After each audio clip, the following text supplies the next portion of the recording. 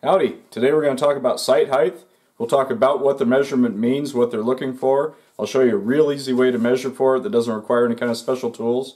And we'll talk a little bit about why it's important to get that inputted correctly into your program. So when we talk about sight height or scope height above bore, it simply means the distance between the center line of the bore or the barrel and the center line of the scope. Okay, so remember, all we really need to find out is what is the distance between the center line of the bore and the center line of the scope. So one of the easiest ways to do that is just to eyeball the back of the bolt, take your 6-inch steel rule, eyeball the back of the bolt housing here, slide up with the rule, and eyeball the back of the ocular lens here and come up with your number. It can really be that easy. This is about 2 1/8. You know, it's close enough.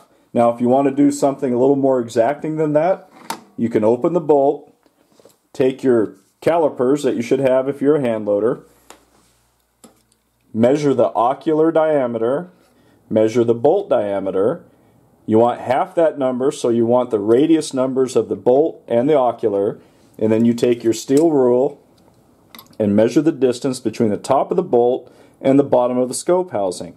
You would add those three numbers up, so the radius of the scope ocular, the radius of the bolt, and the distance between the top of the bolt and the bottom of the ocular lens here. And that would give you the exact number, the exact distance between the center line of the bolt, which is also the center line of the bore, and the center line of the scope. Okay, so there you go. Quick and dirty, easy way to measure your sight height. You know, a lot of guys will worry about, is that exact enough for shooting long range, you know, extreme long range? Well, for reference, this is set, I have mine set at 2.1 in my ballistic program.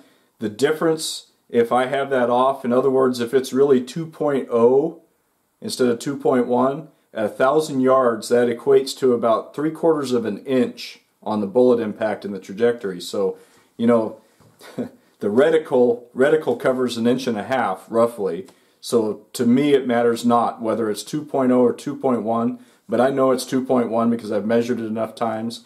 You know, it's one of the least important inputs into our ballistic program, but you should still make the effort to get it as close as you can, you know, because all these little things start to add up. But something to keep in mind in your ballistic program is it comes preset usually at 1.5 inches, and that's kind of the standard.